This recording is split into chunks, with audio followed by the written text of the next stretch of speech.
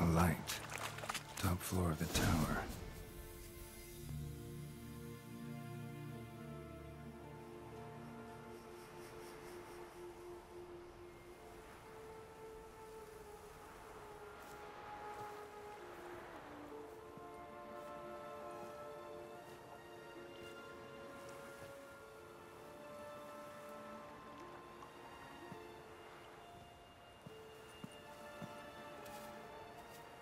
So, found what you were looking for?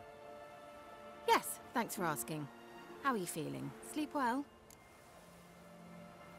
What do you want with those papers? Why, I aim to use them to continue important work that a man's tragic death put on hold.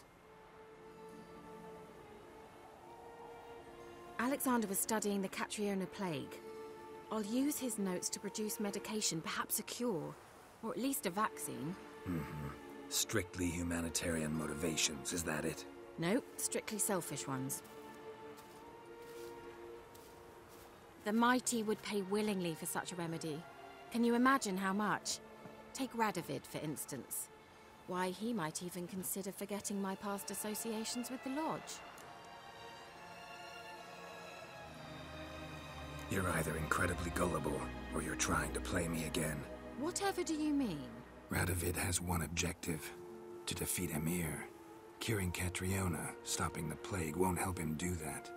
So he'll either burn you at the stake with those notes among the kindling, or he'll make you use them to create a weapon. Don't be ridiculous. Bacteria cannot be controlled. Not yet. But it's possible in theory, isn't it? In theory, it's just as possible for a Dachshund to impregnate a she-wolf. I don't have time to debate this, Geralt. I'm going to see Radovid whether you like it or not.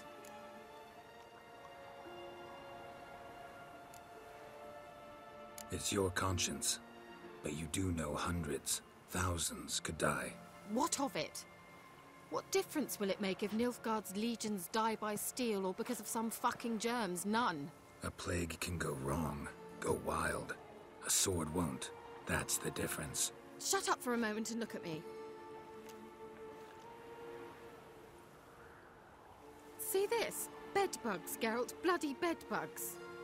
I, Keira Metz, advisor to Foltest, a member of the Lodge of Sorceresses, have bedbugs. Think what you will, but I'll not stay in this bloody swamp one day more. Not one day. I shall cross the Pontar, and that means Radovid's men will find me sooner or later.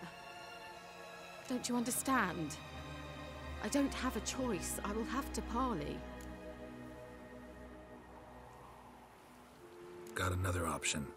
Go to Kaer Morhen. You believe I'd be safe there? Long as you don't piss Lambert off, yes. Emir, Radovid, neither will be able to reach you. Find little in the way of luxury there, but we do have clean sheets. It's a long way, well beyond the dividing line. But if I keep to the woods until I reach the Kestrel Mountains, I should pass through unnoticed.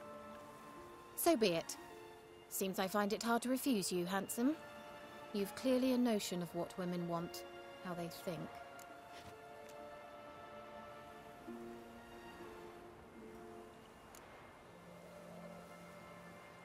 Yeah, kinda. So before I go, I'll need you to hand me those notes. All right, take them already.